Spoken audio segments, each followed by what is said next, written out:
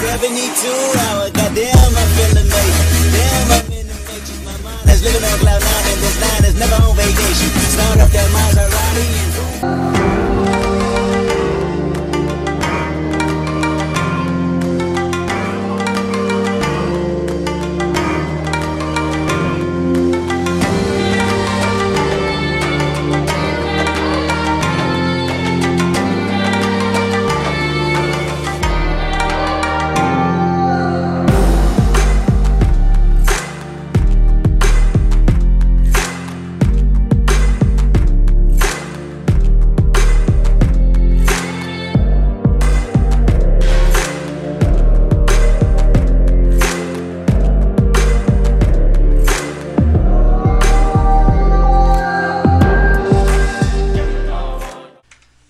What is going on, guys? Hoarcrux here. Welcome back to the channel. I'll be bringing you my MagDK PvP build for what I've been using in Cyrodiil during the test. But before we get into that, I want to give a shout out to all my subscribers, the people who have joined in during the streams, interacted with the chat, donos. You guys are much appreciated. I really appreciate the support. So without further ado, let's get right into it. So let's take a look at the character sheet. Nothing too immaculate. Notice we have a super high maximum magical pool. Go and go to my back bar.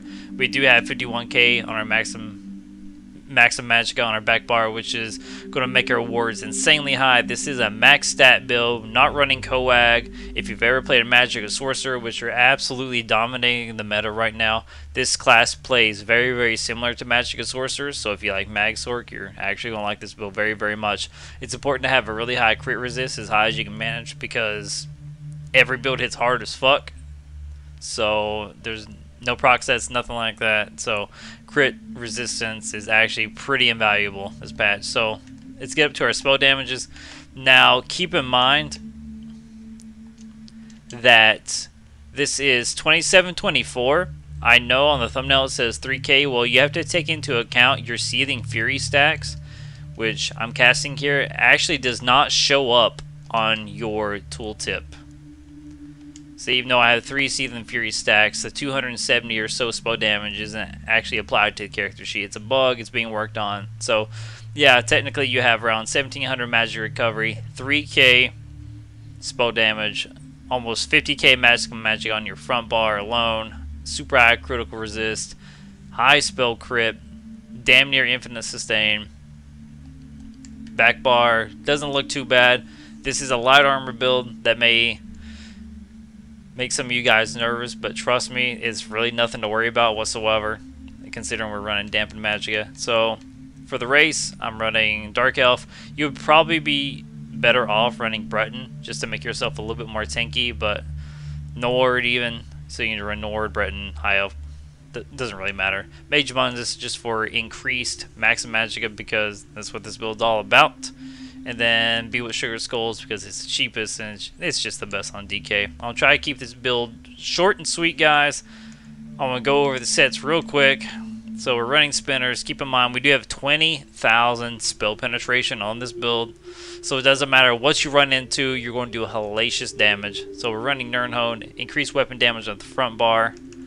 So we got spinners front bar. We have a one-piece willpower restoration staff defending back bar. One-piece Swarm Mothers. Ideally, instead of Grothguard, you want Dommy House for the extra stats, but it really doesn't matter. Running 5-1-1, and then the last set we're running is Crafty. On the jewelry, it's all golded out. Yeah, go Spinners. OG set. All magic recovery. You kind of really don't need this much, to be honest. As you guys know, I really like to over-sustain. So, Crafty, 2 stat pieces, willpower, Spinners. There you go. Doesn't get much better as far as damage. You could run Amber Plasm and such, but if you want a max stat build with the most damage you can get, I believe this is it. Correct me if I'm wrong down in the comments, please. So, first ability running is Ellie Drain. Fossilized best CC in the game. I will come back to Flames of Oblivion and Molten Whip. Yes, we're running Molten Whip.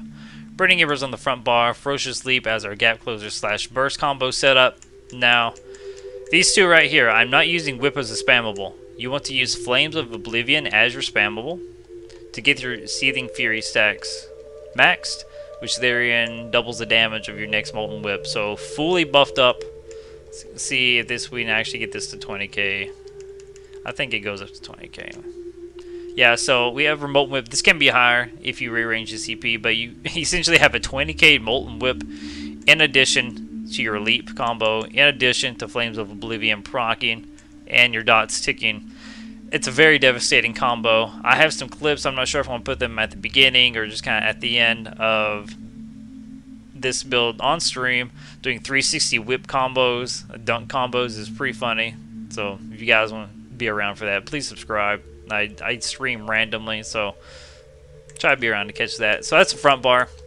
Back bar running Engulfing Flames. Some would argue that you can run Engulfing Flames as a spammable. I miss this spell so often. It's better off just for me to use Flames of Oblivion. It's about 2/3 of the cost, plus it hits 2 enemies. Yeah, it doesn't apply a dot, but it's much more reliable and much cheaper to cast than Engulfing Flames. So back bar running Rapid Regeneration. Since this is a max stat build, you have insane healing potential on your back bar. So this is 21k. If I swap to a front bar, it'd be a 22k hot over 5 seconds. That's hellacious, guys. Rapid Regen really coming in clutch right now during the Cyrodiil test. Dampen Magic. Now, the only snafu to this build is if you're caught without a dampen shield up or you're caught not blocking, you're going to get absolutely leveled by a Donnie spin to win combo. It's very important just to know your class matchups, know when to block, know when the burst is coming so you can get this ward off. You don't have to keep this up at all times. You are tanky enough to casually survive, especially against sorcerers where it is a Sorc heavy meta right now. I do run wings and rapid regeneration, so kind of my rule of thumb, if you're against Sorcs or Mag Blades, you can survive their burst combo just fine with Dragonfire Scale and Rapid Regen. The only time you really have to use Dampen is when you're against stamina classes. At that point, it'd be better off running Dampen than Rapid Regen. Now let me comment on Coag, hit you guys with some math. So Coag, completely unbuffed, we'll say in Cyrodiil this is 4500 unbuffed, okay? Yes, it can crit, giving you like a 6500 heal.